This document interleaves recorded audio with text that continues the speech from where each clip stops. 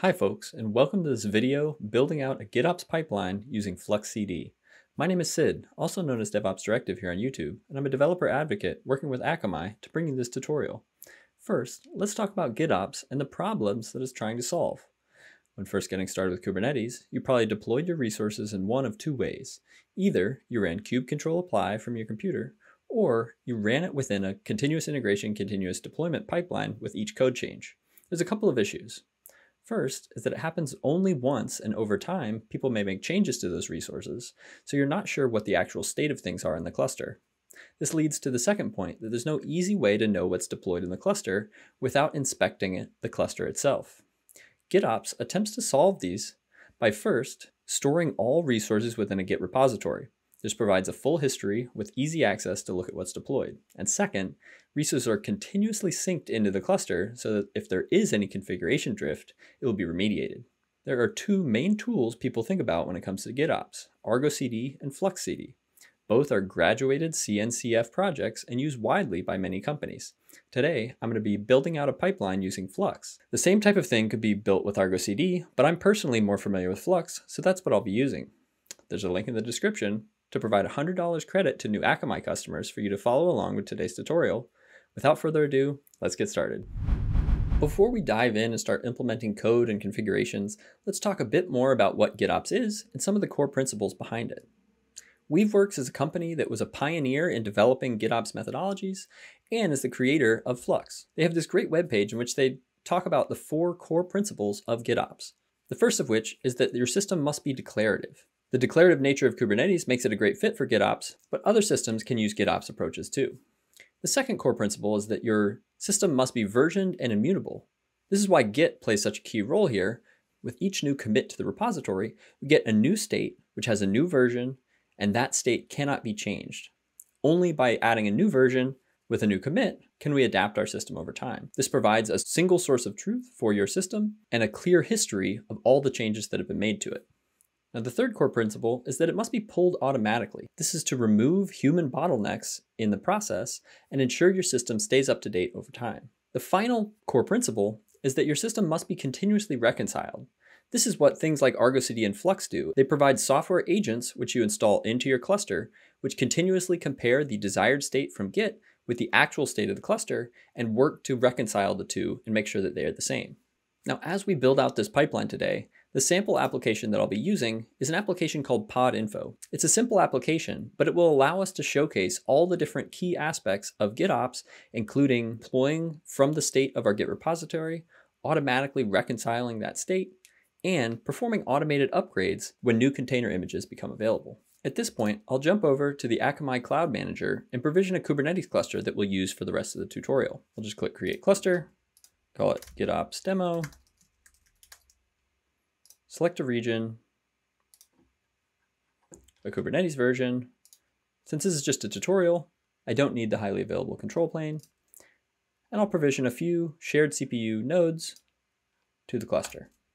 While Akamai is off provisioning that cluster, we can go ahead and prepare our local environment. The first thing I'm going to do is install the Flux command line tool. You can find the documentation for doing so at fluxcd.io/flux/installation. In my case, I'm on a Mac, so I can use Homebrew with the brew install FluxCD tap flux command. As you can see, I already had the latest version up to date, and now I can use the Flux command line. Awesome. Let me download my admin kube config from the Akamai interface and move that into my working directory. I'll now set my kube config environment variable to my present working directory and that file.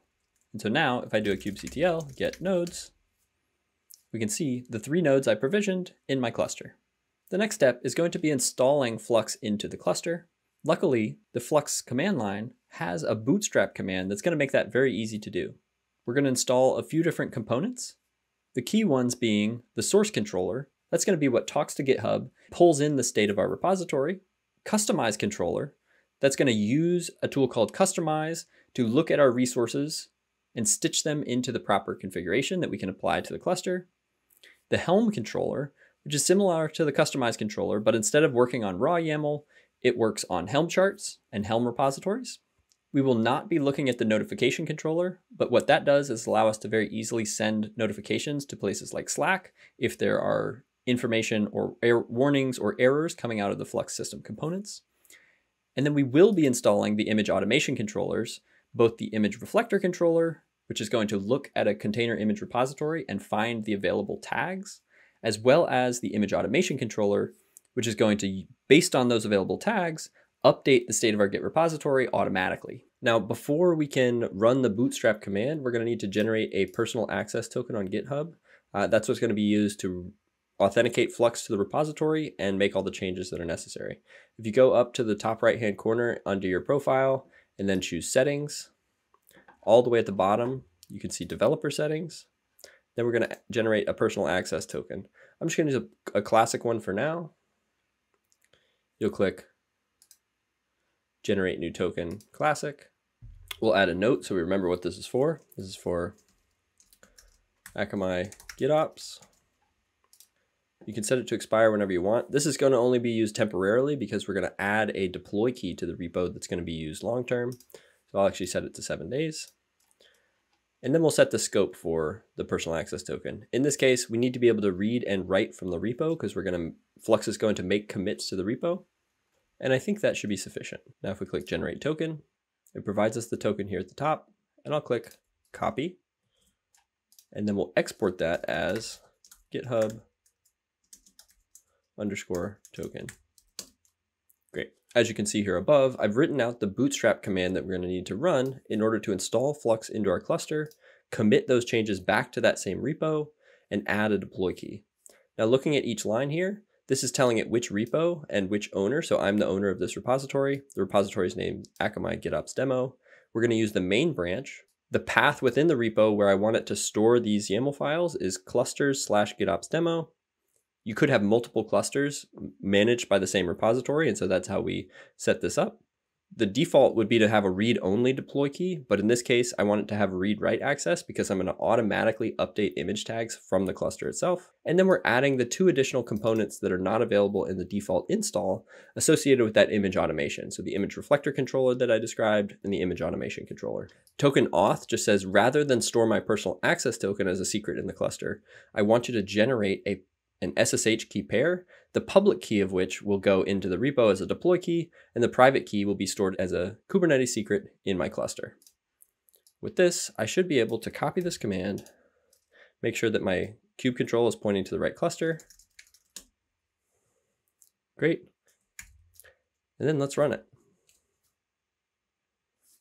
As we can see, a whole lot of stuff is happening here. First, it's using that personal access token to connect to github.com for the repository I specified. It clones the repository and switches to the main branch, which is the one I wanted. It then generates the YAML for all of the Flux components, commits those back to the main branch, pushes them, then installs Flux into the cluster. Here it's output the public key that it's going to use as a deploy key on the cluster. And if we go back to the repo, under settings, and deploy keys, we see that we just added a new key here a couple of seconds ago. This is how Flux continuously accesses the repository and pulls the state in. It looks like all components are healthy. Let's double check that by looking at all the pods in the Flux system namespace. We can see the Helm controller, the customized controller, the 2 image automation controllers, the notification controller, and the source controller. Those are all the components we care about. It looks like they've all been running for a minute now, so now we can start using them to automate our cluster. The other thing that I'll do is do a git pull, and this is going to pull in all the changes that Flux added to my Git repository. So if I navigate to the proper directory, do git pull. First, right now, all we have is a makefile, a readme, and a to-do. Once I do git pull, it adds this cluster subdirectory, just like I told it to, clusters/GitOps demo. And within there, we can see there's a Flux system subdirectory with GOTK, that stands for GitOps Toolkit Components and GitOps Toolkit Sync, as well as a customization file. This customization file just references the other 2. The GitOps Toolkit Sync file references our Git repository. So Flux has a custom resource in Kubernetes called a Git repository, and that's how we reference Git repositories as external sources. It also has a concept called customizations, and this tells Flux where within that Git repository it should look and keep things in sync. In this case, the path is specified as clusters GitOps demo, so everything within this directory will get synced via this customization. Now that Flux is installed in our cluster, we can start to think about how we want to structure our repository and all of the resources within it. There's a few different guides here on the Flux documentation. The first of which is the one that we're going to follow. It's called Monorepo. And so this is the approach you would use if you want all of your Kubernetes manifest in a single Git repository. We're going to have a few different sort of teams, and those teams are going to have different environments within our cluster. You could have those separated at the cluster level. We're going to keep them separated at the namespace level to keep things simple. In this case, the repository structure is going to have a cluster subdirectory. We just saw that. It was created by the bootstrap process. That's where we store all of the Flux system components.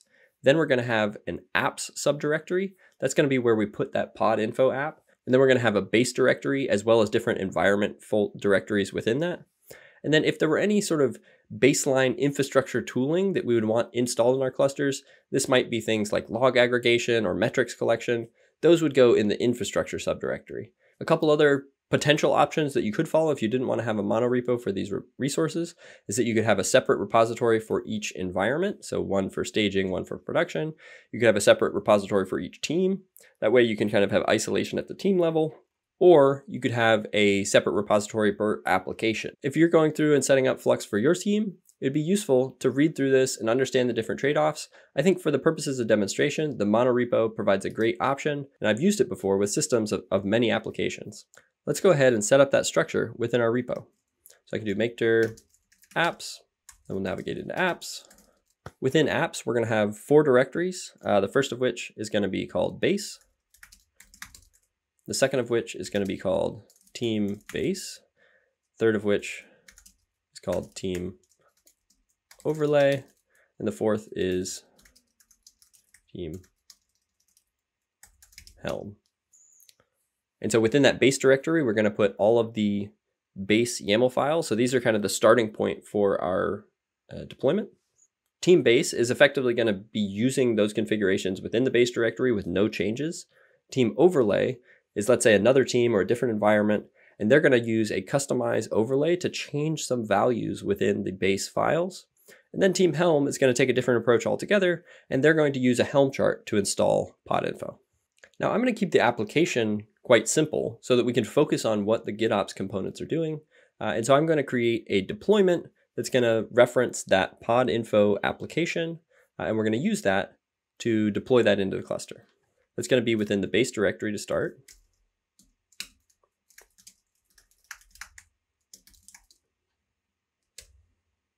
We're going to keep this about as simple as we can.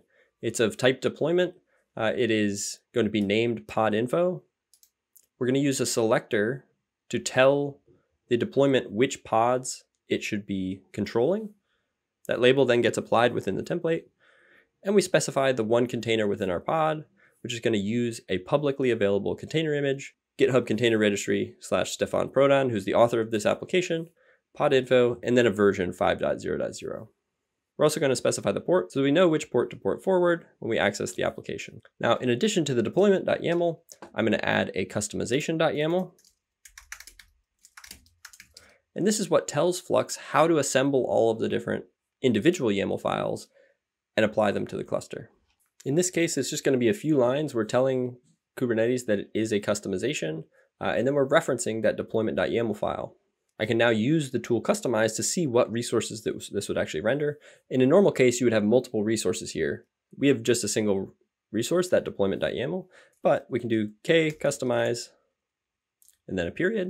I'm just going to use customize to assemble all of the YAML files referenced by that customization. In this case, like I said, it's just the deployment. Okay, so there's our base, and that's what we're going to use to construct our different environments. The first environment is going to be our team base. So I'll navigate to that subdirectory. Within team base, I'm going to create a namespace because we're going to isolate these things by namespaces. To define a namespace, we just give it we say it's API version 1, namespace, and then give it a name. That should be sufficient. And now, because we're using that monorepo approach, there could be multiple applications referenced within this app subdirectory. So I'm going to create a distinct directory for this particular application, podinfo. And then within this podinfo directory, I'm going to create a customization.yaml that references my base customization. And so very similar to before, except now I'm specifying that this should live in the team-based namespace. And we have a relative path from my current file to that base customization directory. Once again, I can use the kubectl customize command to see what resources this is going to render in the end. As you can see, it pulled in the deployment from the base configuration, even though no deployment.yaml is defined within my team-based subdirectory. At this point, I should be able to commit this back to the Git repo and see it appear in the cluster. Just to confirm, if I do kubectl get namespaces, currently there's no team base, there's no team overlay, etc. So I'm going to commit this to the repo, and then about a minute later, when Flux reconciles, it will pull that in and deploy these resources.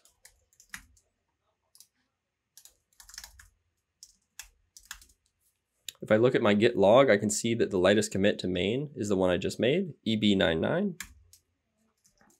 I can see that it lists in the Flux system namespace, the main branch, on that same commit. This means that it's pulled in that latest commit. And let's check how it's doing. If you'll notice, no new namespace is created, and that's because I haven't told Flux where to look for this application. In that case, I need to add a new Flux customization to my cluster subdirectory to tell it about my apps customization. In order to do that, I'm going to create a file called appsteambase.yaml. And this is going to be a Flux customization, which is a specific type set up by Flux. It tells it where to look for its different applications. In this case, we're setting up syncing for that team-based subdirectory. So this is going to allow us to provision our base configuration. It references the Git repository source. So this was set up during the bootstrap process. It tells it to run once every minute. So that's how often it's going to try to sync this customization. The prune true setting says that if we delete something from the Git repo, we want Flux to delete that from the cluster. So that's a true GitOps model where the state of the cluster should represent the state of the repo. And this lives in the clusters GitOps demo subdirectory. And it's going to get pulled in because as part of the bootstrap process, we set up a Flux customization that's monitoring that subdirectory. I'll go ahead and commit this.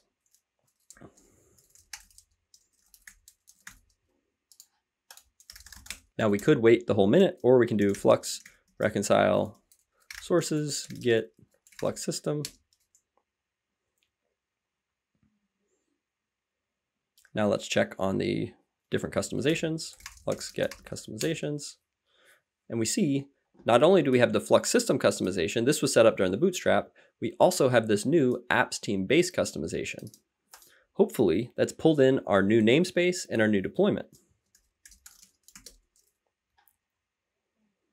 Looks like we have a new team-based namespace.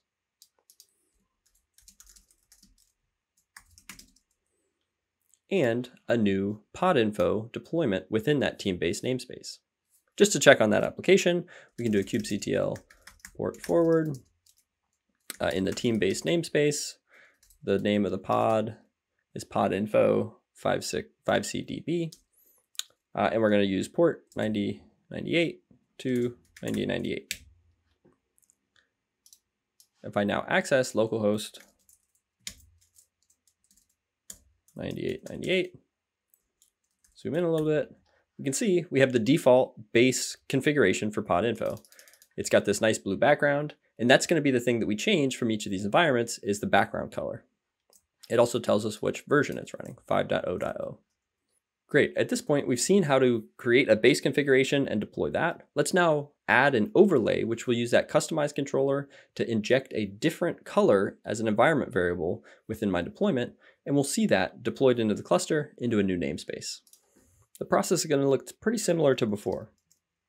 So I've navigated to that team overlay subdirectory, and the first thing that I'm going to do is create a namespace. I'll copy the namespace from the base directory, but instead of team base, this is going to be team overlay. Great. We'll also want a podinfo subdirectory representing this application. So again, I'll paste that in. We are going to reference the base, but in addition to that, we're going to need to create an overlay file. And so that's going to be a deployment.yaml.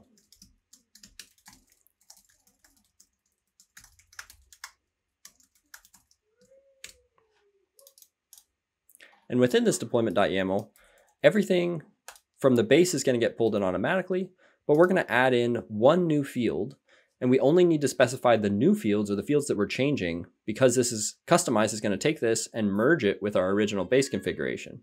We reference the name podinfo and the type deployment, and then at the specific path that it's needed, we specify the podinfo UI color as this 007300. And now how do we align this with the other configuration? We need to add a little bit to our customization file called patches. Within patches, we need to provide it a path to the file that we're going to use as the patch. In this case, it's in the same directory, so we just say deployment.yaml. We also want to update the namespace reference here so that we deploy into our new isolated namespace. At this point, let's use the kubectl customize command to see what's going to come out. We get our new namespace updated. Everything else should look the same as the base, except for this section. We're adding this environment variable section where we're specifying a new UI color. Awesome. Now the final piece is, again, we have to tell Flux about this different team. And so in this case, it's a different namespace. It's a different team. We're going to add a new Flux customization to our clusters subdirectory. We go back here. It's going to look pretty much the same as team base.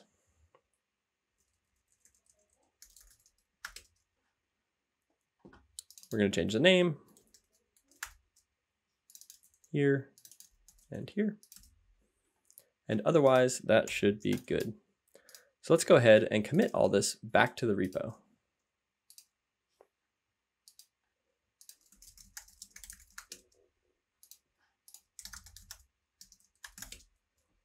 Now we'll check in our cluster. We see the new team overlay namespace came online.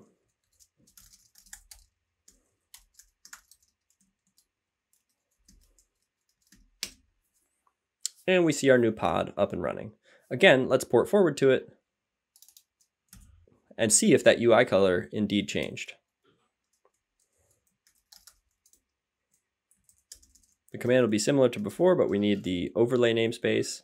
We need the new pod name.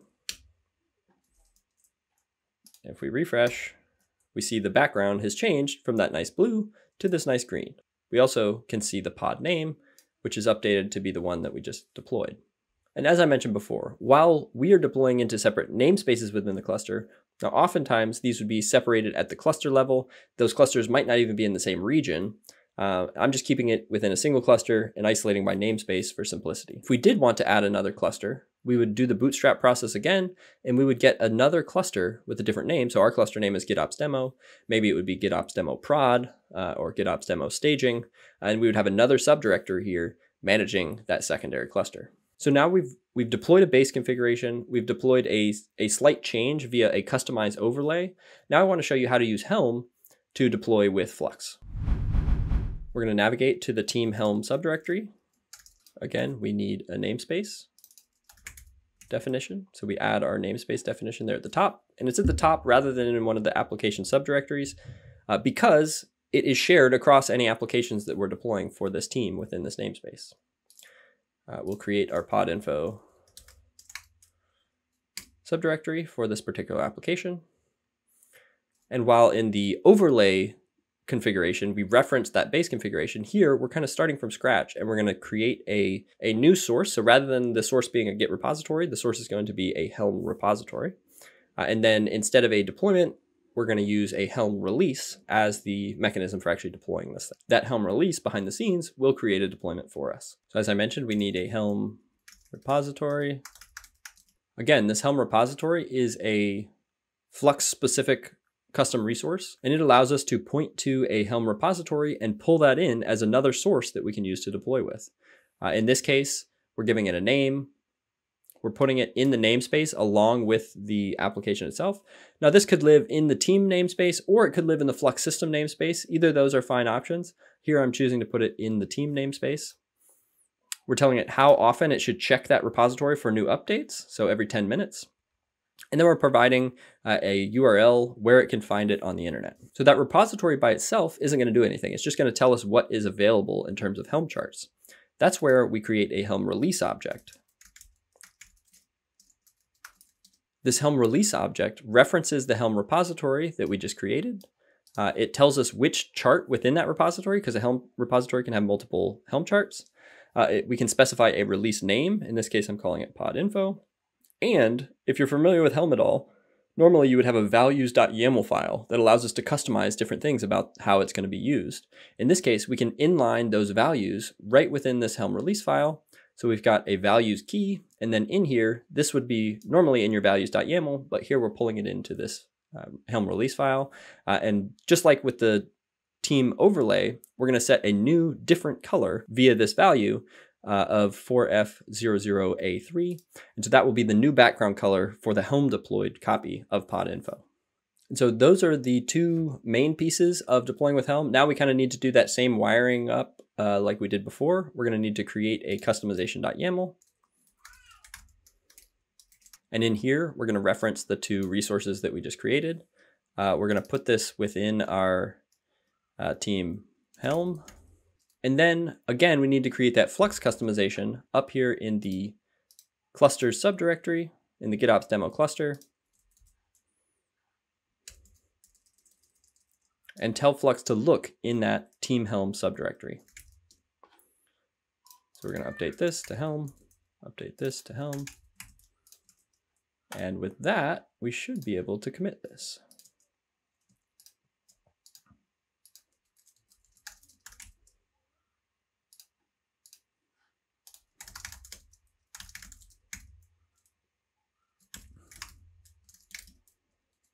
Now, if I do flux get customizations, we can see the new Helm customization online. If I do flux get Helm releases, and the default when you use the Flux CLI is going to be to look in the Flux system namespace. So here I'm passing it the -a to look in all namespaces. And we can see we have our Helm release. It successfully pulled in the chart from that public repo and deployed revision 6.5.4. Awesome. Once again, let's port forward and make sure that we got the updated UI color.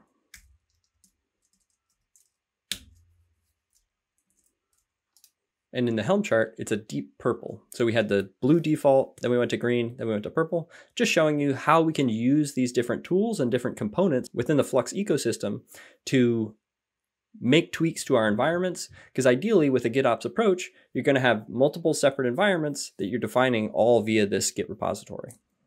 At this point, we've seen how to get the resources from our Git repository or from a Helm repository and deploy those and sync those within our cluster using Flux.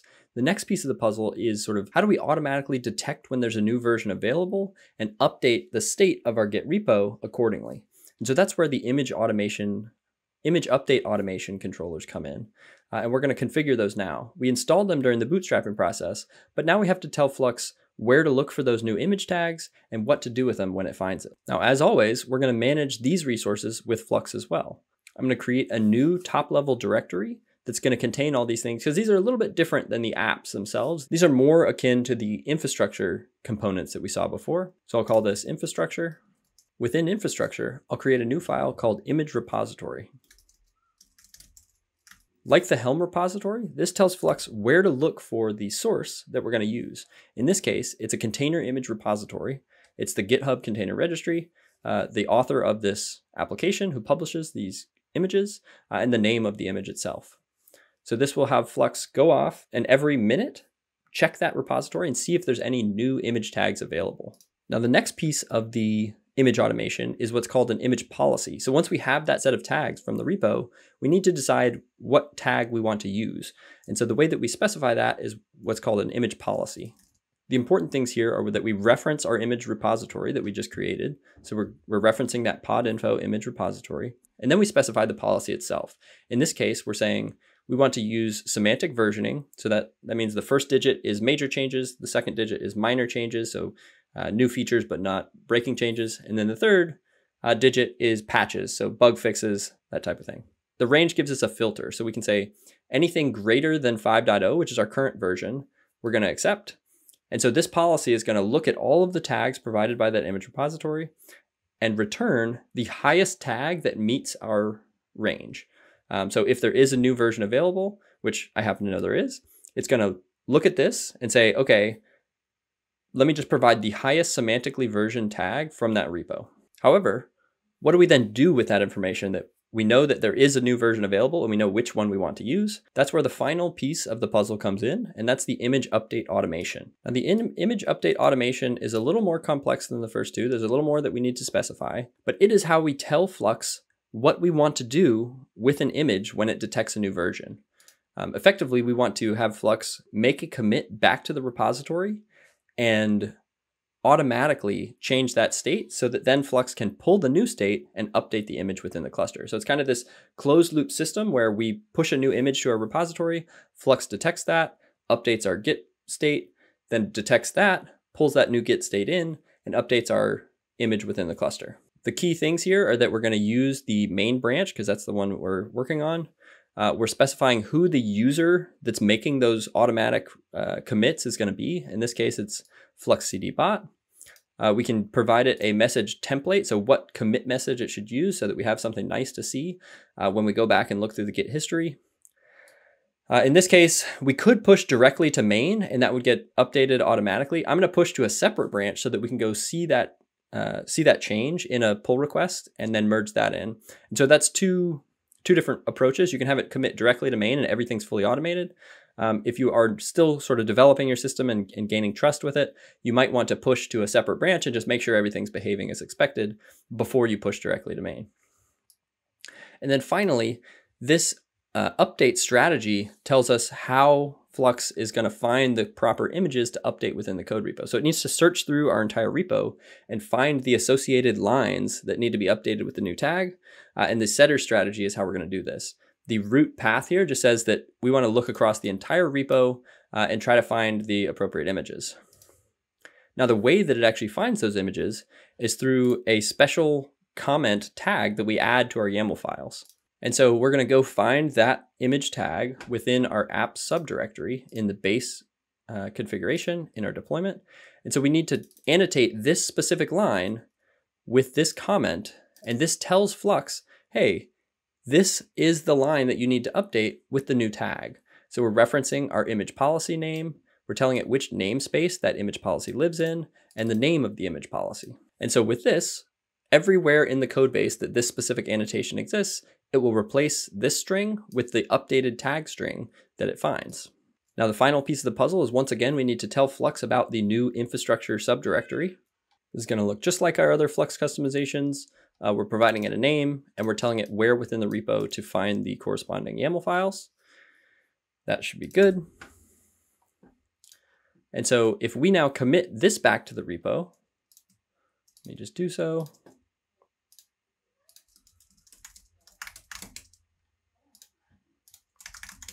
Let's take a look at those resources that were just created. We can do flux get image repositories, and this will tell us we have this new repository. It scanned and found 51 tags within that repo. And now let's take a look at our policies. And our policy says, okay, we found 6.5.4 that was greater than our 5.0.0 range specified. And so the latest tag, the one that we want to use, is 6.5.4. And so now that image update automation should have, in the background, found this reference and updated it in our Git repo. So let's go check the branches in our remote Git repo. We can see Flux Automated Upgrade is a new branch that Flux just created. Let's compare and pull request. I'm going to go ahead and create a pull request. And if we look at the files changed, it found our specific annotation and updated the version from 5.0 to 6.5.4. Let's say we actually want to apply that to our cluster. All we need to do is merge this pull request. And now, because we've configured everything, Flux is going to detect that change, pull in the new deployment.yaml to the base. That will get rolled out to both the base configuration and the overlay configuration because of how we set it up. And we'll get that latest version automatically applied to the cluster. I'll do a git pull here. And you see that we got the latest version. But now, a few seconds later, both the base pod and the overlay pod have restarted, and that's because we have the new image specified. Now, before we end, let's just jump back and review the set of things that we went through today because we covered a lot. We started talking about what GitOps is, why this methodology is important, and what some of the problems that it fixed over traditional, maybe push-based deployment methodologies. I showed you the demo app that we were going to be using, this podinfo application that allows us to exercise a few of the key aspects of GitOps. We set up our Kubernetes cluster on Akamai. We installed the Flux command line as well as bootstrapped Flux into that cluster. I talked about some of the different repository structures that you might use when using a GitOps approach, and we went with this Monorepo approach where we have our top-level clusters directory and then maybe an apps directory and an infrastructure directory. We then looked at the different ways that we can have multiple environments controlled by Flux, the first of which was customize. We had that base configuration, and then we overlaid a modification via customize. We also can use Helm to install and manage resources within our cluster, so taking advantage of two of the controller components within Flux. And then finally, we closed the loop by adding image update automation. So we started detecting new image tags were available and set up the configuration such that when that new tag was available, Flux was able to automatically commit back to our repo and keep things in sync with the latest and greatest. At this point, I hope that you're ready to go off and set up GitOps within your own clusters. I think it's a really powerful technique that allows for a shared understanding of the state of the cluster and provides that full history of how you got to where you are today. Now, if you're interested in learning more about Kubernetes and developing with the Akamai Connected Cloud, I would urge you to check out the other videos on this YouTube channel. There's a number of videos from myself and other developer advocates teaching a variety of topics, Kubernetes and non-Kubernetes related. So definitely check those out and continue to dive deeper on your development journey. That's it for today. Thanks for watching. Bye.